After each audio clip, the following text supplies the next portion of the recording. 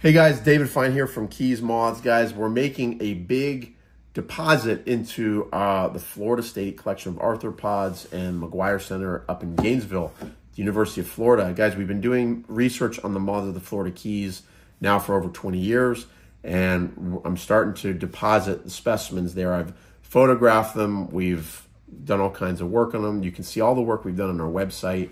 It's keysmoths.com. Please go check out my website, and you can see all 630 plus species of moths that we've found in Monroe County, Florida over the last 20 years. It's a lot. It's a lot of bugs, dude. So guys, we've done 3 boxes so far, and we're getting through 8. This is box number 4. So after this, we'll be halfway done with this year's deposit to the collection.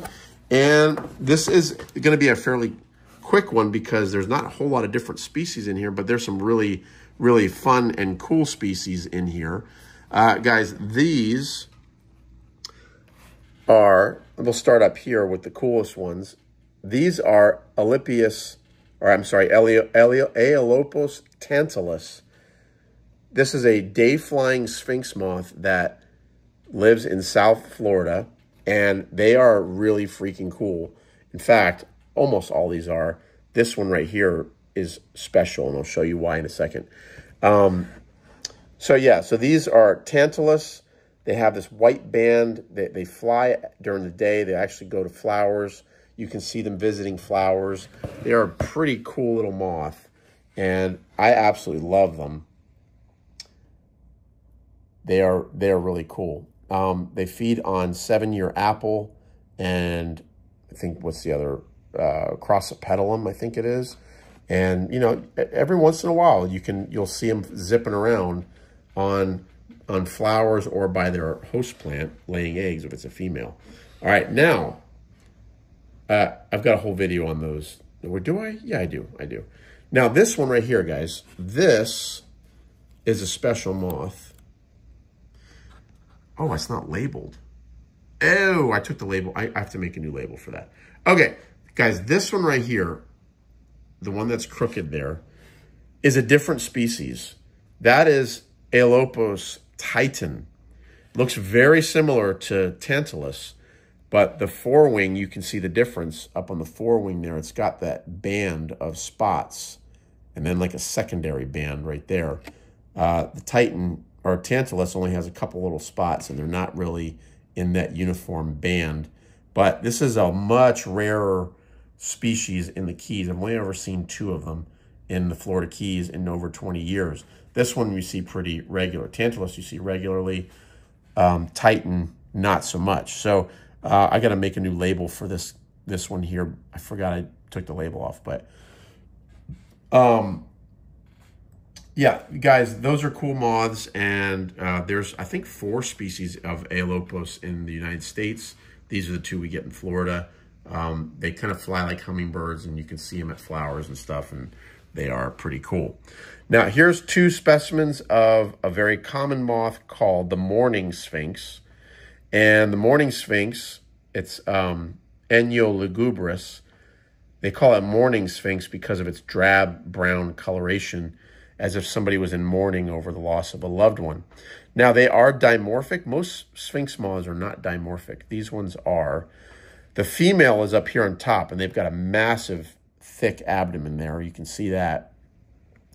And the males have a more thinner abdomen, and they have this little tuft at the bottom, which the female does not have. And you can see there's a slight variation there in the wing pattern and shape. The female has that dot that's pronounced on the forewing there, and that stripe. And the male stripe is a little bit darker, and the dot is darker as well. But the wing shape is actually just a little bit different. It's very subtle differences, but they are different. Now, one cool thing, if I can show you, turn them sideways. This species has a crest on its thorax, and that crest is actually scales. So the scales actually make this little horn on the thorax, and if you were to touch it, they would just smash because they're just scales. But it's pretty cool. Male and female both have that. Just a cool little thing about the morning sphinx. Now, the rest of these are not sphinx moths. They are different species of notodontids. So these ones here are Nastya utilanta, I think they're called. Let me make sure I get you the right name. Yeah.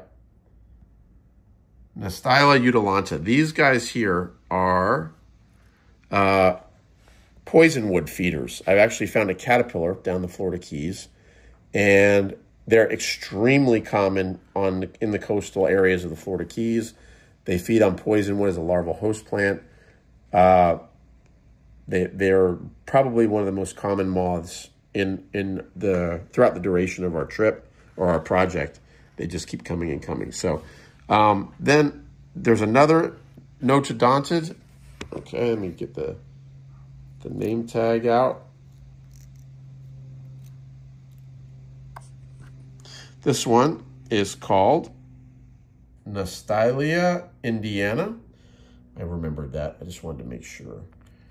This one's a little bit more widespread and common. Like these guys here feed on only poisonwood, and so they are South Florida only. But these Indiana, I'm not sure what their larval host plant is, but they live a lot of other places. Now, these guys here are Heterocampa cubana, and it's probably the rarest one of our notodontids in the Keys. And they also feed, I'm not sure what they feed on. We've tried to raise them several times, but we get eggs, but the caterpillars just don't seem to eat anything that we try to offer it. So it's a little discouraging. I was hoping to find out what the host plant is for them. Over here, we have, okay, these are the males of Heterocampa cubana. These are the females. The females are much larger. Let me see if I can back off and I can show you that. Females are much larger, and they have this really cool patterning on their forewings, which is pretty sweet. They are beautiful, fairly common, but again, they're just not regulars. Now, these ones here, this is Heterocampa zayasi. They are also only in South Florida, but they are extremely abundant, and they come in several different color forms. They come in like this kind of drab brown color form is the most common. But then they have these, which have like these kind of grayish streaks in the forewing, which are pretty cool. And do I have any of the other color forms? No, I don't. Okay. Finally, this is actually a more common moth, I believe, and it's a little bit more widespread. It is called Rephrygia bicorda. And there's some guys that are a lot better at remembering all the names than I am, but I try to remember as many of them as I can, but I just can't get to all of them. But we find these every now and then, but they're not regular. A little bit more rare. So that's about all the time we have on this video, guys. Hope you like it. These are some pretty amazing moths. Definitely the moth of this box is for sure Aellopos titan, and its cousin Aellopos tantalus. Those are some pretty cool bugs. Hope you like the video. Like, subscribe, and share. Don't forget to comment. If you have any comments on any of these bugs, please drop a comment. It helps us out in the algorithm, and we appreciate it. So, guys, thanks so much for watching. These are getting donated this week. Until next time, let's get out there and enjoy South Florida. Take care now.